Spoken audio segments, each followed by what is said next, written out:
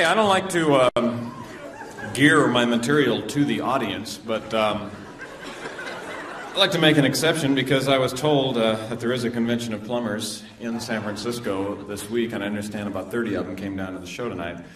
So before I come out, I worked up a joke especially for the plumbers, and now those of you who aren't plumbers probably won't get this and won't think it's funny, but I think those of you who are plumbers will really enjoy this. And so if you're not a plumber, please just bear with me for a while and just kind of hold off on this, but I would like to do this for the plumbers. So here we go.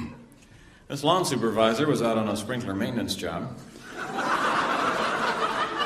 and he started working on a Finlay sprinkler head with a Langstrom 7-inch gangly wrench.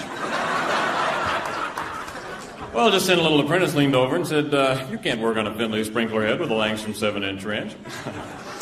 Well, this infuriated the supervisor, so he went and got volume 14 of the Kinsley manual. And he reads to him and says, the Langstrom 7-inch wrench can be used with the Finlay sprocket. Just then, the little apprentice leaned over and says, it says sprocket, not socket.